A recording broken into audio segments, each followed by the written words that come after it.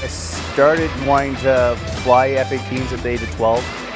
I saw the F-18 do the high alpha maneuver at an air show, and I fell in love with the airplane. At the age of 13, found out that because you wear glasses, you can't fly. So from 13 till now, it's been a road to get to the F-18 and to fix it. I started out as a cadet in Peace River, Alberta, and became an Avionics Systems Tech in 2010. I'm Corporal Mike Reyda from Cold Lake, Alberta. I'm an avionics systems technician. That's everything that runs off electricity, the computers, the radios, the radar.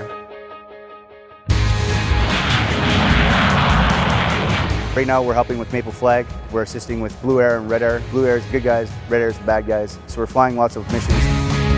We usually train new students, and they're harder on airplanes because they're learning. Lots of missions doing that, and lots of fixing airplanes because they're still trying to get used to the airplane. When it's a hard snag and you've been working on it a while and you find the problem and you get it fixed and get the jet on the line, that's the most satisfying thing to have happen. I wanted to work on this airplane. It's been a lifelong goal and I've accomplished it quite early. Which means I have to make another goal and work to that one.